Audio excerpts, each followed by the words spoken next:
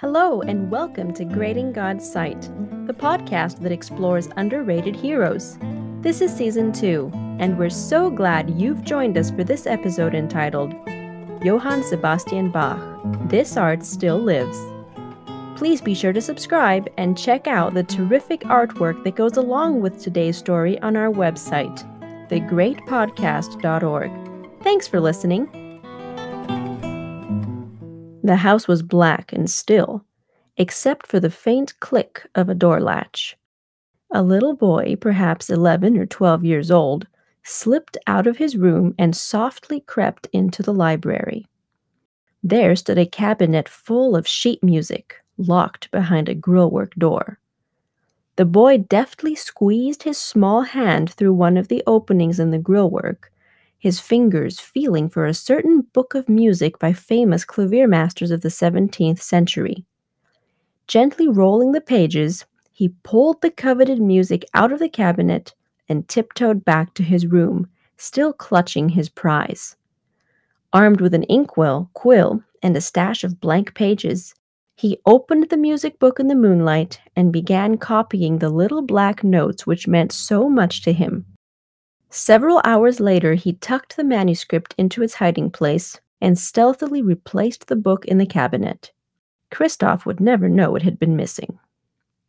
Every moonlit night for 6 months, Johann Sebastian Bach held his clandestine copying sessions until he finally possessed his own handwritten copy of the clavier music his big brother and music teacher, Johann Christoph, had pronounced strictly off-limits. Alas for the ambitious young musician, music cannot be played inaudibly, and when Christoph heard the forbidden melodies, he promptly, and some might say heartlessly, confiscated the manuscript. After 300 years, it is difficult to say which of the brothers was right, but this unfortunate little anecdote is a good illustration of the musical fervor and diligence that characterized Johann Sebastian Bach from his earliest years. The Bachs were a uniquely musical family. Johann Sebastian took pride in this fact and chronicled a family genealogy entitled Origins of the Musical Bach Family. Apparently, the musical streak first showed up in his great-great-grandfather, Veit Bach.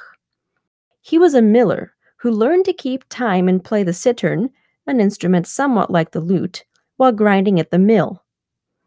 Johann Sebastian and Johann Christoph's father continued the tradition, and Johann Sebastian took the musical training of his own children very seriously. Twice married, he fathered 20 children in all, although only half survived to adulthood, and he once remarked to a friend, "They are all born musicians, and I can assure you that I can already form an ensemble." 4 of his sons would go on to become musical prodigies and composers themselves. Sadly, the Bach parents died when Johann Sebastian was only 10 years old. As the youngest of 8 children, he was taken in by Johann Christoph, his oldest brother, who introduced him to the keyboard instruments of their era. These would have included the harpsichord and clavichord, but the majestic organ held first place in Johann Sebastian's heart. Johann Christoph was a good teacher, and by the age of 18, his little brother had received his first post as an organist.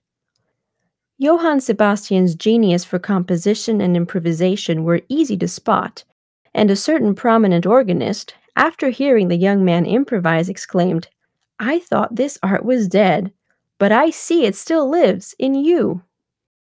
Johann Sebastian Bach composed and performed during the Baroque era, the musical period known for its rich ornamentation, robust counterpoint, and expanding orchestras. Bach would become a towering figure of the age, but only after his death and through immense effort and productivity. Music's only purpose should be the glory of God and the recreation of the human spirit, Bach is quoted as saying. In any case, he lived those words. It has been observed that throughout his entire life, Bach only ever accepted one truly prestigious post where his genius might have had a chance to be acknowledged by the world. For most of his 45-year career, he was content to be a lowly church cantor and musician. Consequently, Bach's greatest fame during his lifetime was as an organist, and he was only appreciated as a brilliant composer during the 19th century. Nowadays, however, even those with only the remotest knowledge of classical music instantly recognize his name, as well as some of his works. This is well merited, because over the course of his life, Johann Sebastian Bach composed well over 1,000 pieces of music. Astoundingly, but true to his calling as a church musician, Bach wrote approximately 75% of this mass of music for use in church services. The last 27 years of his life were spent in Leipzig, Germany, where he was the music director of one of the Lutheran churches in town. During his first 3 years in Leipzig, he wrote over 200 cantatas, lengthy, elaborate sermons in music, which generally required a choir, orchestra, and soloists, and were specially tailored to complement the scripture passages used in that week's service. If you do the math, that averages to a little over a cantata a week. This is mind-boggling, considering the astute observation that today, a composer would be applauded for writing a cantata a year.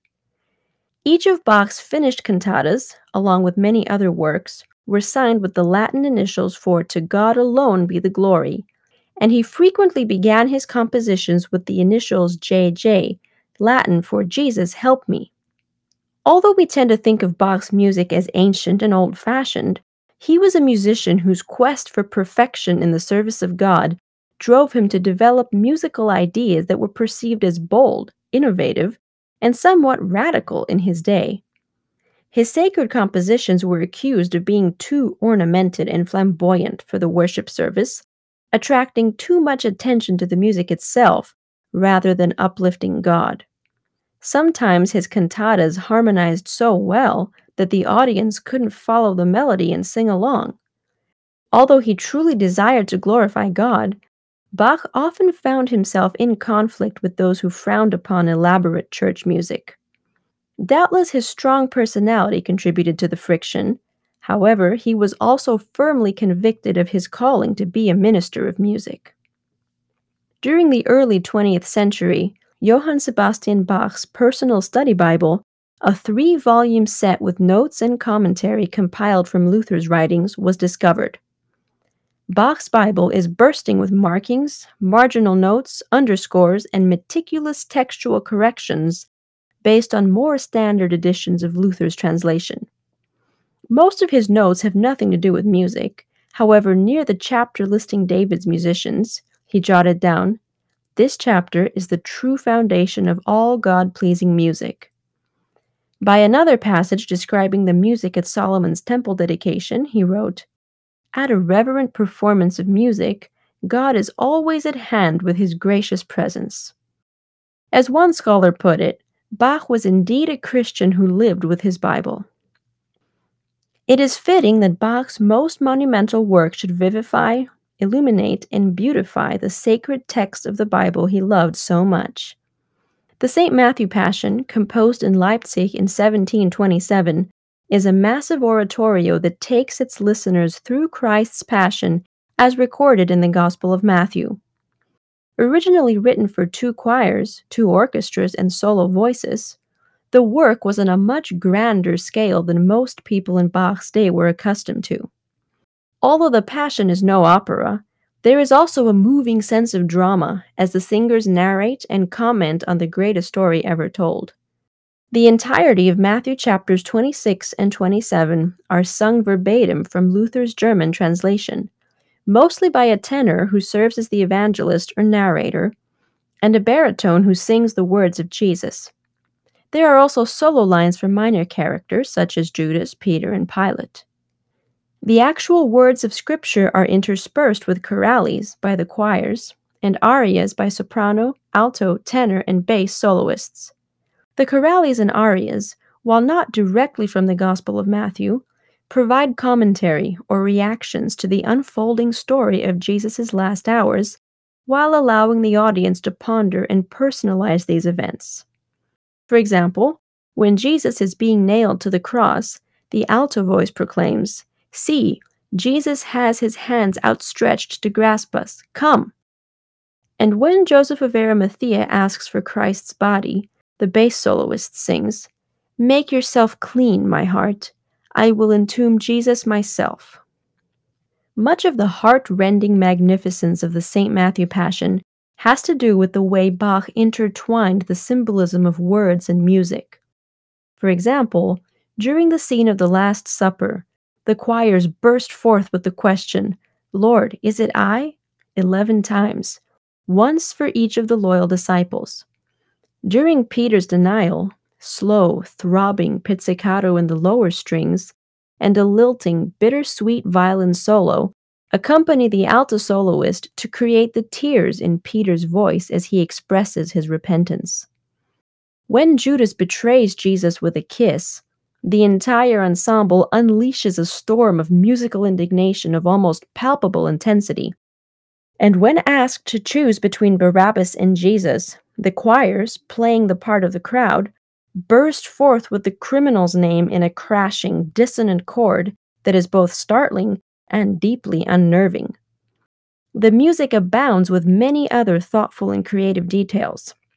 Listening to or watching a recording of the entire St. Matthew Passion while following along with the original text and translation can be a wonderfully enriching and moving spiritual experience. Even non-Christians have been moved by the sublime profundity of the St. Matthew Passion. Friedrich Nietzsche, a prominent avowed atheist who declared that God is dead, listened to the piece 3 separate times and expressed a feeling of utmost astonishment, saying, "One who has completely forgotten Christianity truly hears it here as gospel." Ever since its rediscovery in the 19th century by Felix Mendelssohn, the Passion has become a beloved Easter classic, eagerly listened to and performed by believers and unbelievers alike. And this is the miracle of Bach, a godly musician so dedicated to pursuing excellence in the service of Jesus Christ that his sacred masterpieces have endured for centuries, while pointing thousands, if not millions of people to the God he sought to glorify. Thank you for listening to Great in God's Sight, a podcast by GYC Southeast. We hope you have enjoyed this adventure through time and pray it serves to deepen your relationship with God. While we strive to bring you a unique perspective on each believer, we encourage you to use your God-given curiosity to explore these topics for yourself. Please remember to hit the subscribe button and share this episode with your friends via text or social media. You never know who might be encouraged. Until next time, we wish you God's blessing as you seek to be great in His sight too.